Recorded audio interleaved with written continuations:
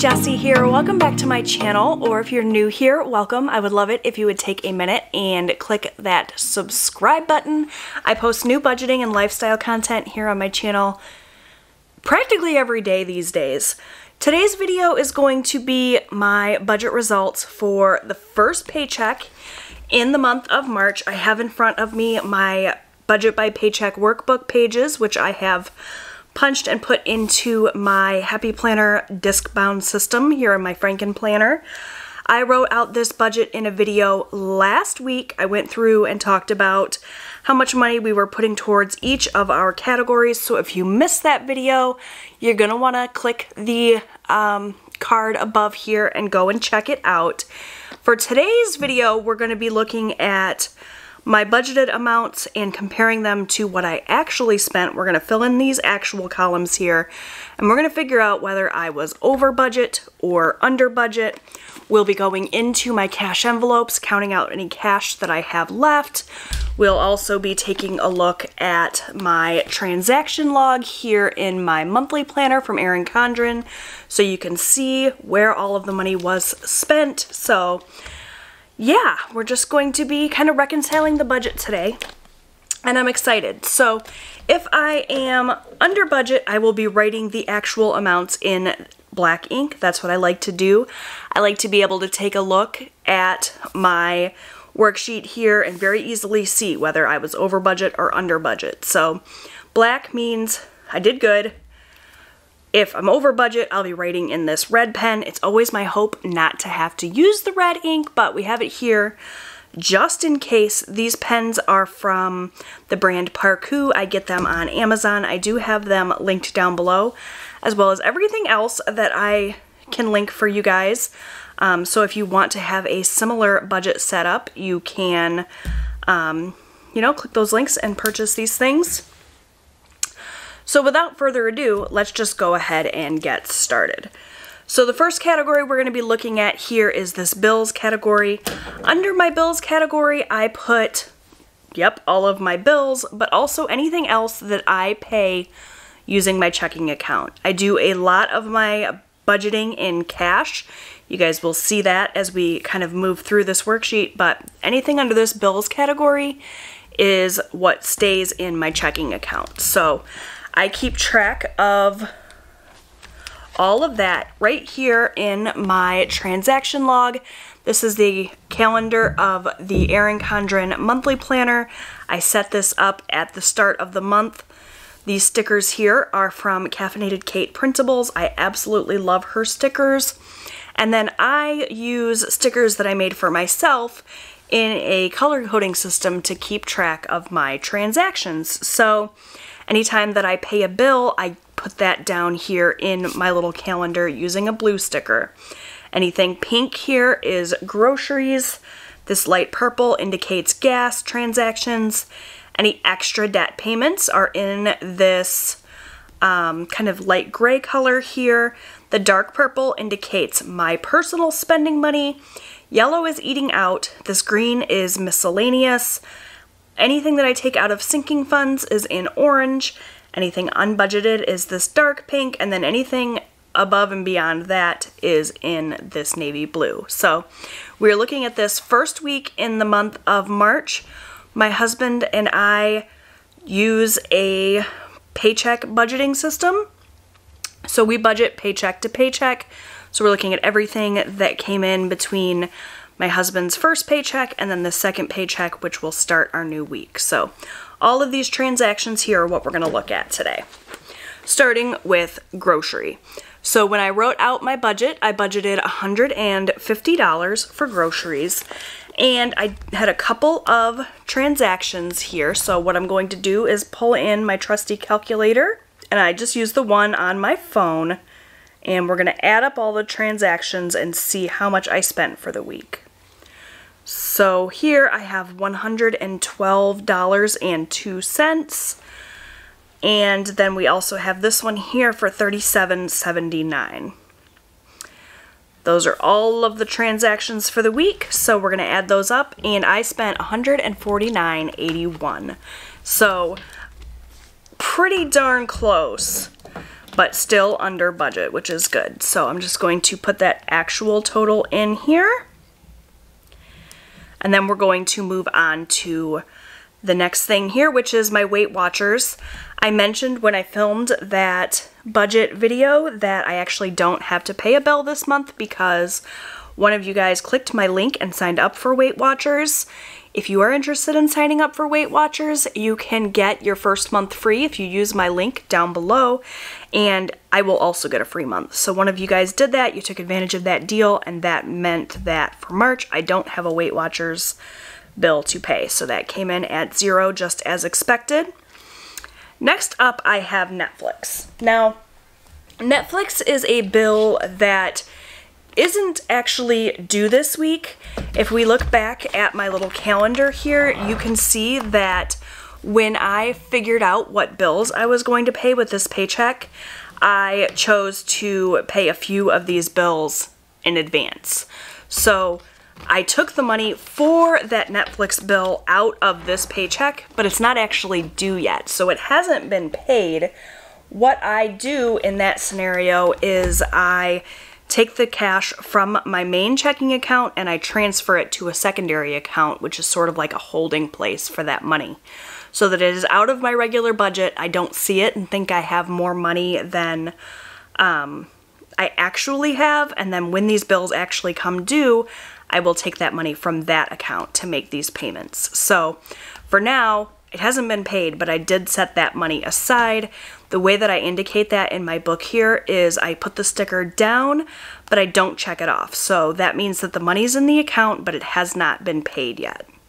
Even so, I did take $14 out of this budget, so that is just as anticipated. The same with Hulu. For Hulu, I budgeted $6 and I set aside that $6 for when that payment comes due. Disney Plus is $7 and I did set aside the $7 for that. For HBO Max, that was $16. That is a bill that I was able to pay, and as you can see here, it got the check mark.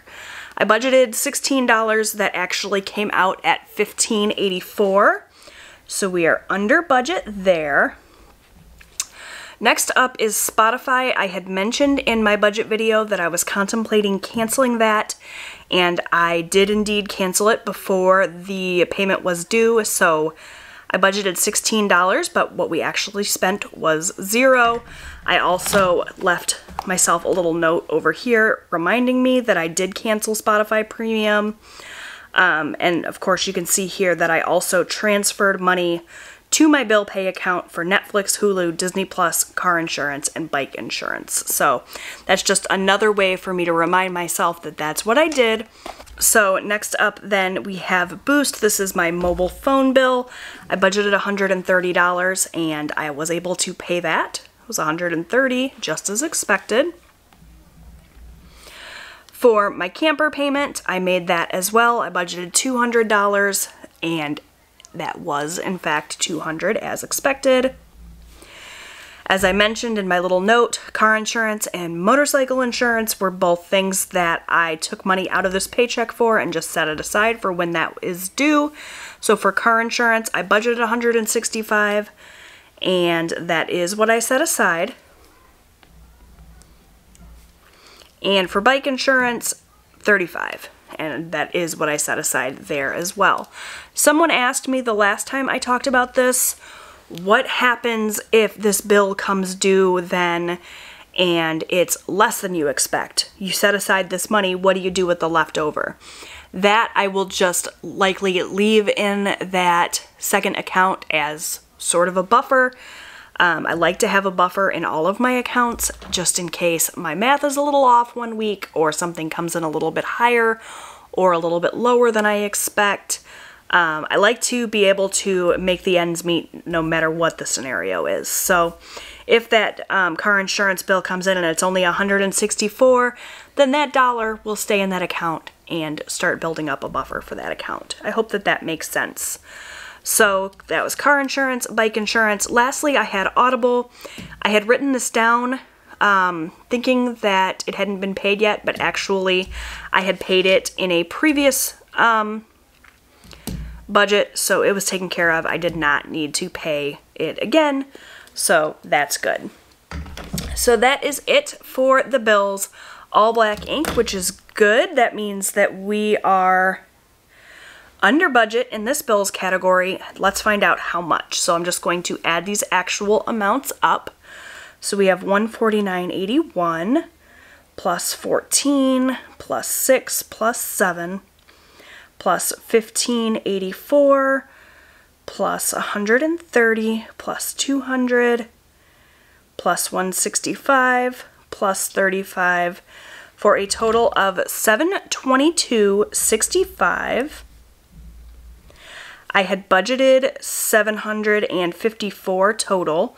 So if we take that $722.65 from the $754 that I budgeted, that means we are actually $31.35 under budget, which is awesome. Anytime that I come in under budget, that amount goes right to an extra debt payment. So this $31.35, we're going to transfer over here to this extra debt section, and that is going to be made as an extra debt payment, which is so exciting. So I'm just going to write that in then as my actual amount. We didn't budget anything for that. Obviously, I did not know I was going to have money left over, but since I do, rather than taking that $31 and just spending it on something frivolous, we're going to do something useful with it, and we're going to pay it to the card that I'm currently working on paying off, which is an Amazon card. We'll talk some more about this extra debt category in a little bit, but for now, we're going to move on to cash envelopes. So for cash envelopes, this is all of the cash that I pull out at the start of the week, and I expect that this money will get spent. These are our things that we need money for every single week. Our spending money, our gas money, that sort of thing. So I have my cash envelopes here in my Conscious wallet. So what we're going to do is we're going to go into each of my envelopes and we're going to see what I have left, if anything, and we're going to figure out what we're going to do with that leftover money. So we're going to start with my husband's spending. His money obviously is not in my envelope. I give that to him at the start of the week, and he does whatever he wants with it. I never expect to see receipts for what he spent it on. I never expect him to give me any of it back. He never comes and asks for more money. It's just I give him $40. If he doesn't spend it all, he rolls it over into the next week. If he runs out of money early, then he's out of luck until we get paid again. That's the way it works. We discussed long ago how much money he wanted to have every week to feel comfortable with this whole budgeting journey, and that's what we decided on, $40. Next up is my spending money. Just like my husband, I get $40 as well. I start each week by putting it right here in my spending envelope. You can see there is some cash left in there. I also keep track of my spending right here in my transaction log. So I track my spending in this purple color because purple is my absolute favorite color. And you can see here on Saturday, I made a purchase for $14. I used my spending money to buy the stickers that I'm going to need for my April budget. I'm already thinking about April, even though we're only in the first week of March. That's just how my brain works. I like to be prepared for things. So I spent $14, and that is the only transaction I am showing here. So I started out with $40. I spent $14. That means that there should be $26 left. So I'm just going to then go into my envelope and make sure that that is in fact what I have. So these envelopes are from Erica Life Vlogs. I absolutely love her channel and I love these envelopes. They're so pretty. I love being able to see the cash right through them.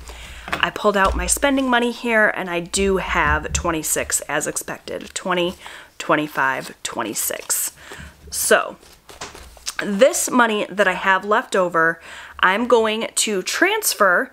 I'm not going to leave it in my spending envelope. I like to just have my $40 a week. If I have money left over, I like to allocate it elsewhere. So what I'm going to do with that $26 is transfer it into my sinking fund that I have for my Nintendo Switch. That's what I've decided to do with any of my leftover spending money right now. So I have this envelope here that I keep in my accordion folder where I keep all of our sinking funds. And this is where I have been setting money aside to save for Nintendo Switch games, accessories, that sort of thing. Right now this fund has $10 in it, and we're gonna add this other, I think I'm just actually gonna add 20 to my Nintendo Switch fund, and this other 6 I will set aside and we will do something else with that. So today is March 8th. I just like to put the date down, how much money I'm adding to the fund, which is $20. And that means then that my Nintendo Switch fund has a total of $30. Anytime that I add money to a fund, I always like to count it. So 20, 30, and that means that that's accurate, and this will go back into my accordion folder. My envelope is starting to fall apart. I need to make a new one, but it'll work for now. This then will go right back into my accordion folder with the rest of my sinking funds, and I will have it then whenever I'm ready to buy another game for my Switch. So that takes care of my spending. So now we're gonna move on to the next category, which is gas. So I always budget $40 at the start of each week for gas. We drive a Subaru Forester. From empty, with gas prices being what they are right now, it costs about $40 to fill my tank. And as you can see here, I did in fact fill my tank today, or this week on Sunday, and it did cost me the full $40. So I spent $40. That means that this envelope should be completely empty. And if we flip to it here in my wallet, you can see that it is, or you could see if it wasn't such a glare. My apologies. I have lots of lights on to be able to light up this video for you guys today. All right, next up we have my eating out category. It has been my goal throughout March not to eat out at all. I'm still budgeting for it because I want to be able to have the money just in case I don't meet that goal and we do end up eating out. But if we look at my transaction log here, you can see there are no yellow stickers. We have not used our eating out budget at all, which means that we should still have the full $25 in my envelope. So if we flip to this food envelope, you can see we do have the full $25. So I'm gonna set this off to the side with the other cash that I had left over in my spending envelope, and we'll talk about what we're gonna do with that once we get through all the rest of these categories. Next up, we have miscellaneous, which had $25 in it at the start of the week. We did have one transaction. I bought some supplies for painting. We are in the process of doing a few little home projects, and I decided just to take the supplies that we needed out of my miscellaneous budget. So we started with 25, we spent 17, which means there should be $8 left in my envelope.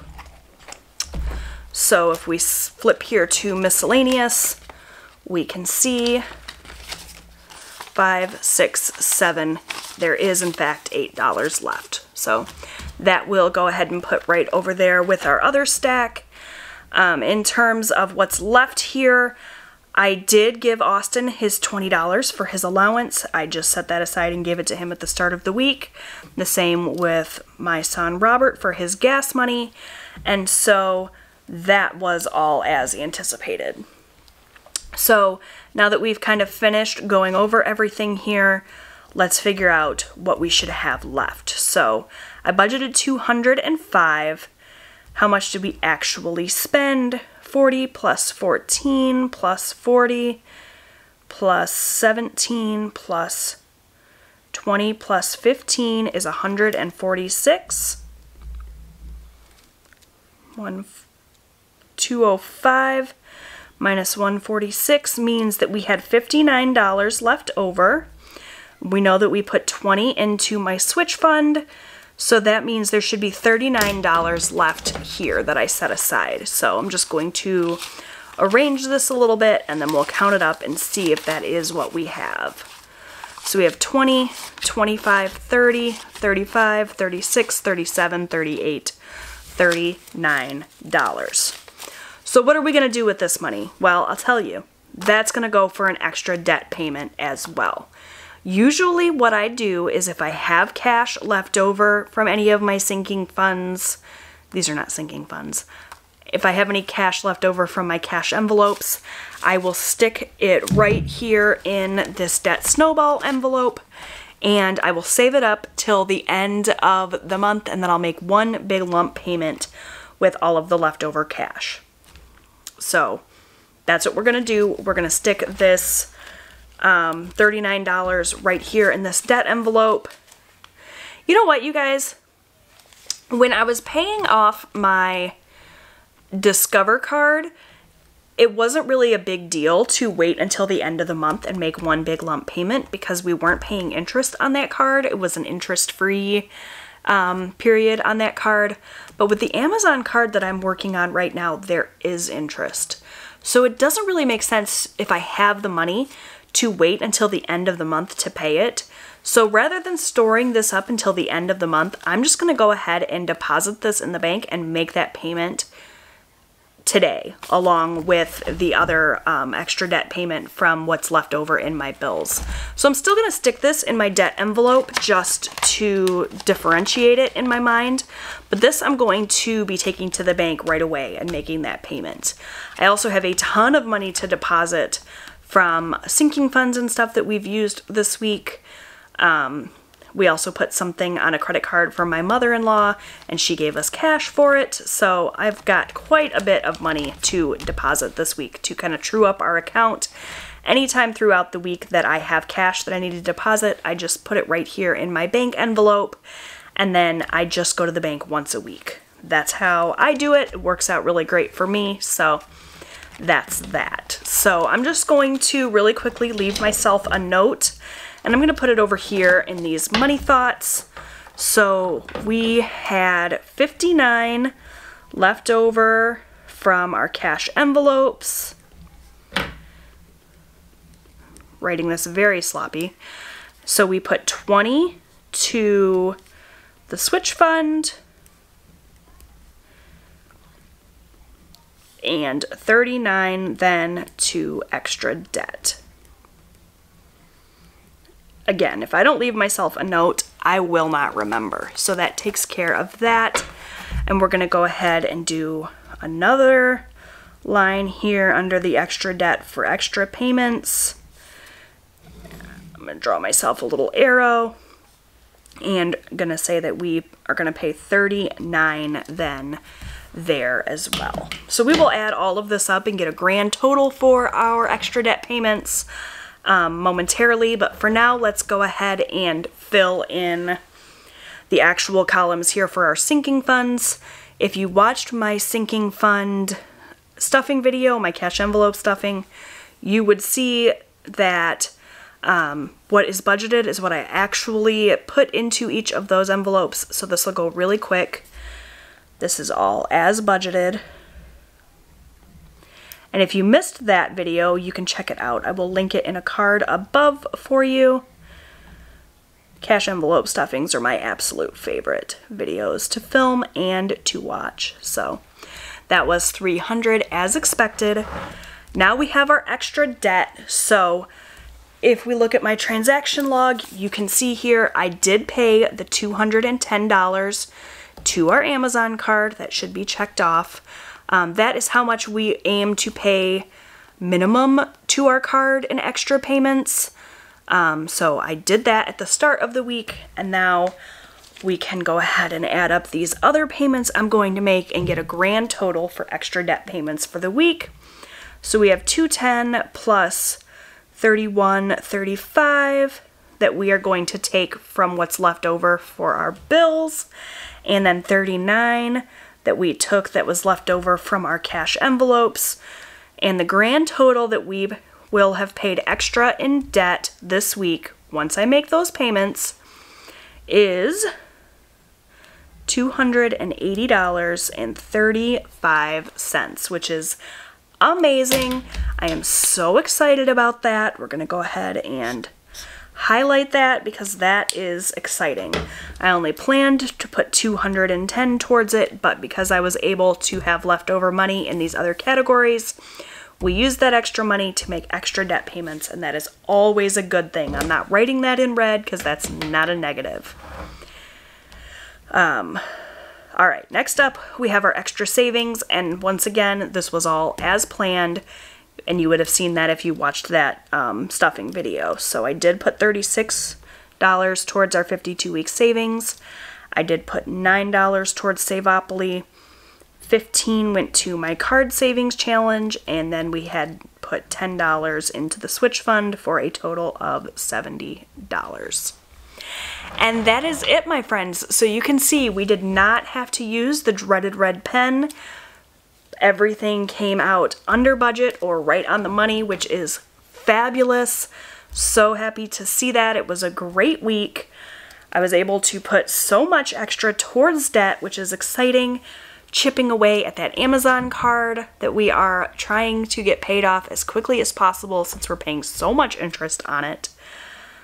So yeah, thank you guys so much for watching. I hope you enjoyed this video. If you did, I hope that you will give it a big thumbs up. That really helps out my channel. Anytime that you interact with my videos, you leave a like or a comment, it really helps me out a ton. It lets YouTube know you like my video, and I appreciate it so much. Don't forget to subscribe so that you never miss a video, and I'll see you guys in my next one. Bye, friends.